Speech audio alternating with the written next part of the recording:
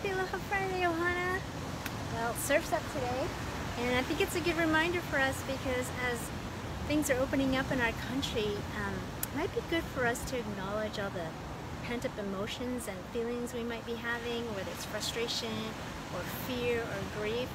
And I just thought it was important for us to just acknowledge that, but also maybe take some steps to expend that energy, in a healthful way, so that we remember to be kind to each other, because I've been hearing stories of people just lashing out at each other at stores or in parking lots, and I really just want everyone to remember the Aloha spirit. Aloha, of course, is not just a greeting, it's a state of love and kindness, and so just like surf's up, our emotions are up, and so I just want to encourage everybody to take a moment, breathe, acknowledge what you're feeling, work it out, walk it out, do what you need to do to just expend that pent-up energy and work really hard not to shoot it at somebody or be harmful to somebody. And if things take longer in line because more people are out, or people are driving a little crazy because they haven't been used to being out, then please have patience. And if you feel that energy welling up, then just take a few deep breaths